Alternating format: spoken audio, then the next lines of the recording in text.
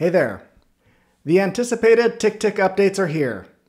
The web and desktop versions have been updated to 5.0, and the mobile apps have been updated to 7.0. In this video, we will discuss what the updates are for the mobile app 7.0. Hello, I'm Joshua Best. Alright, so earlier this week, TickTick updated both the mobile and desktop versions, and I think by now all platforms have been updated. This video will be all about the mobile version, and I'll have another video that covers the updates to the desktop. I'm on Android, but I compared the What's New feature list against what iOS has, and I think it's pretty comparable.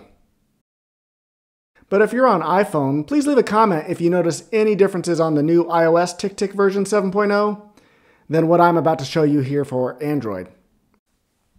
First up, the detail page now features a pop-up style. Smother and lighter. I'm hoping that means smoother and lighter. So if you click on a task, it now pops up from the bottom and allows you to quickly make any updates to it and then swipe it back down. I did notice that you can change this back to the old version in the settings if that's what you prefer. Go to Settings, General, Task Detail Page, and the new version is called Dialog, and the older version is called Page. Next up, the Detail Page's Action menu supports adjusting the order. So first, where is the Action menu? If you click on a task, the three dots in the upper right corner is what they're describing as the Action menu.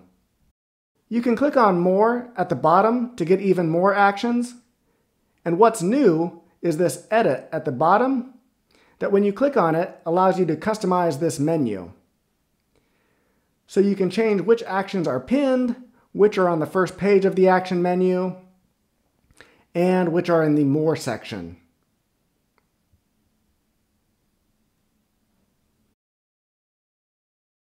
Next update, the List Calendar view now supports displaying a timeline. So I had made a video on this previously when it was only available on the beta version, but now it's available for everyone.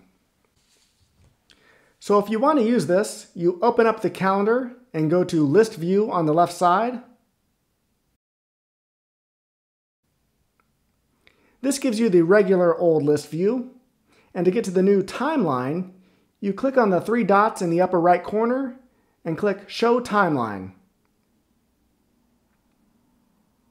Okay, back to the list of updates. The monthly calendar view supports scrolling up and down to view the schedule. This seems to be an update they made to both the desktop and mobile versions, and it is an improvement. It's just easier to have a smooth scroll through the months rather than jumping from one month to the next. And the last update listed is the redesigned reminder pop-up for a user-friendly experience. To be honest, I don't remember what the old version looked like. I do use this from time to time, but I guess I don't pay that much attention to what it looks like. However, here's what the new version looks like.